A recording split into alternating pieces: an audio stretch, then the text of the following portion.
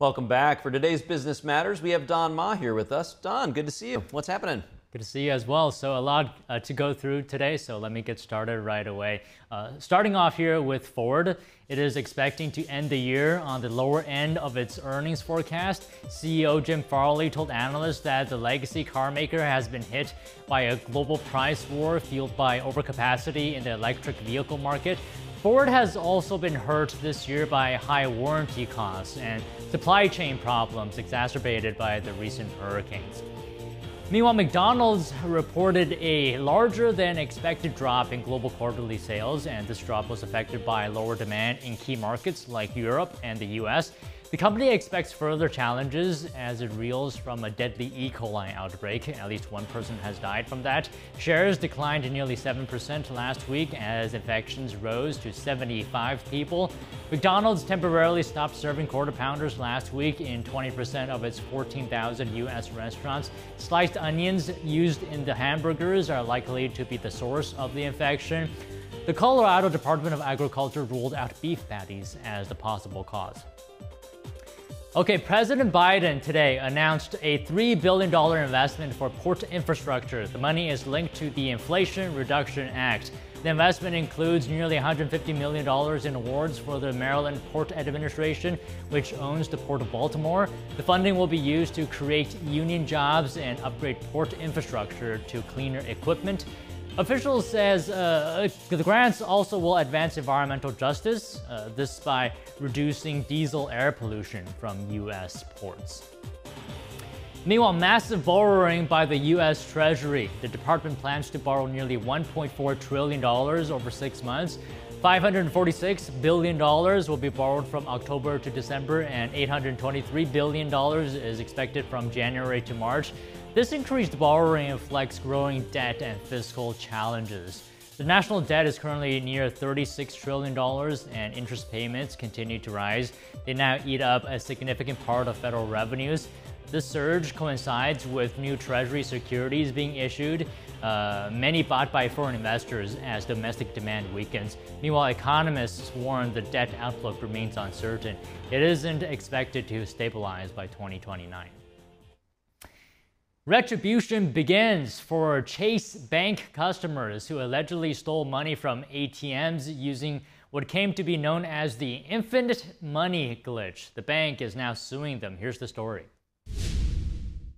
JP Morgan Chase has begun suing customers who allegedly stole money from its ATMs using an apparent software glitch. People were writing fraudulent checks and basically writing a check, input it into their Chase Bank account, and then they're withdrawing that money from an ATM. Financial expert Joe Schmitz says it even became a viral TikTok trend, sometimes called the infinite money glitch. This video, viewed over 100,000 times, it's a glitch right now. They giving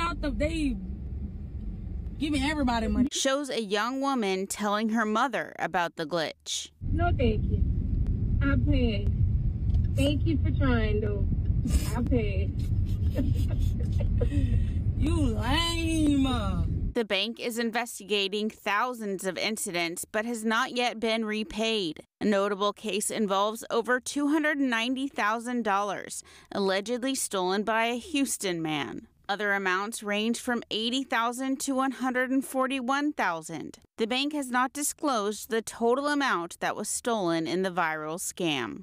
If you make a deposit, usually there's a hold, put on the deposit by the bank for a period of time until they can verify and clear it. But in this case, there was a glitch. Financial expert Lawrence Sprung says usually only a small amount of a check can be withdrawn during the hold period.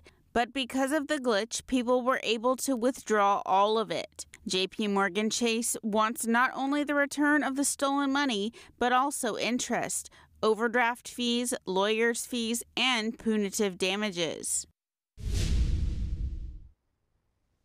And your favorite local shop may lose its top spot in Google search. That's because the tech giant is updating its local service ads. This could impact millions of small businesses. Only businesses with a verified Google business profile will be able to run the ads. which appear at the top of the search results. Google said the move is to crack down on fraud. To be a verified business, owners must add or claim their business address with Google. Legitimate small businesses who are unaware of the new requirement could be hurt by the policy change. The new rule goes into effect November 21st.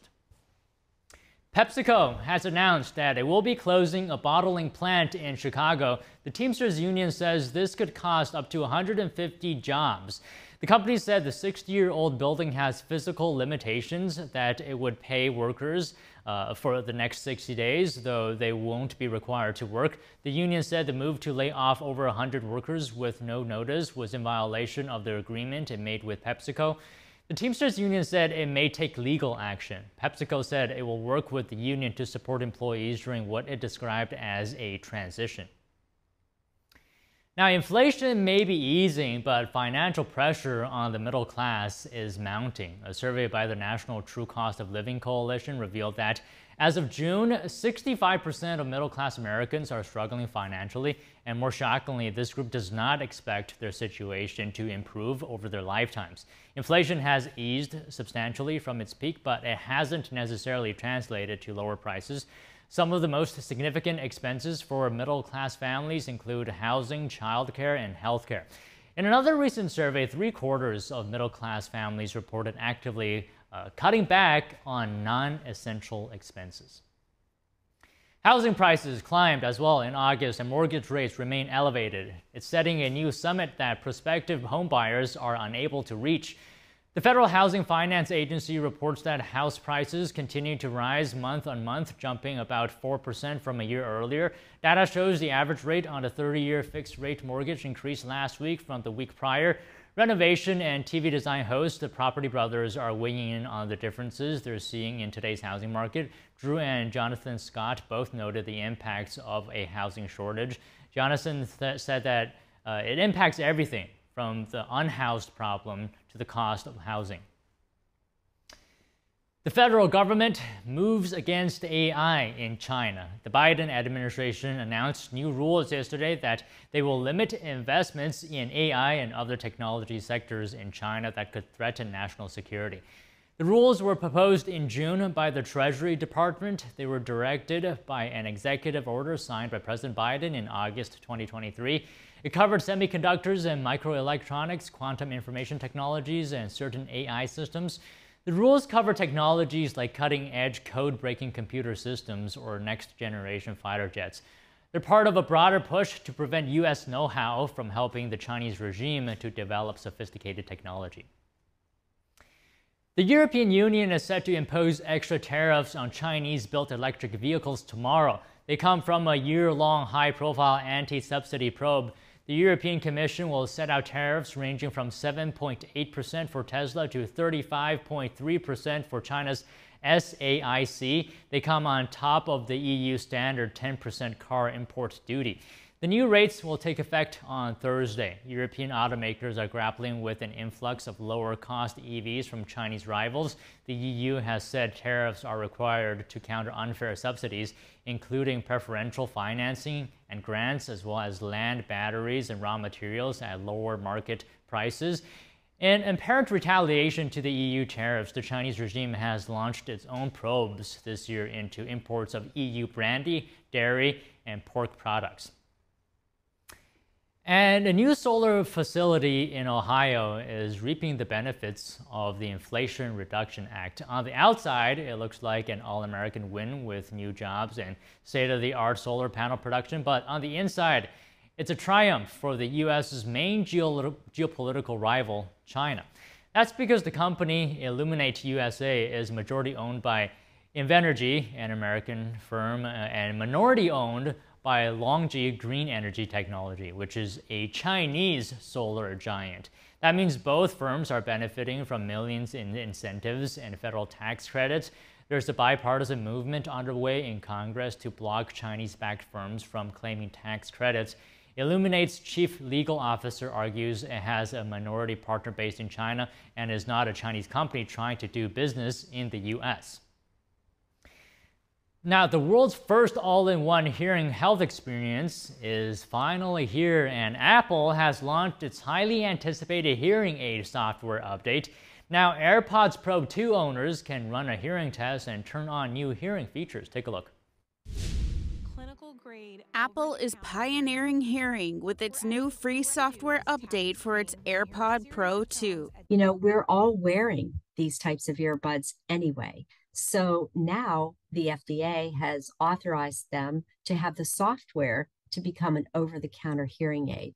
So it's just mainstream. And anybody who is concerned about a little bit of stigma and they want to just look like everybody else, well, you will, because we all have a set of these in our pockets. The hearing aid feature is available with AirPods Pro 2 models only, and it requires an iPhone or iPad to set it up. It starts with built-in tests that will help users determine if they have hearing loss. If they do, they are promoted to set up the feature and personalize amplification levels.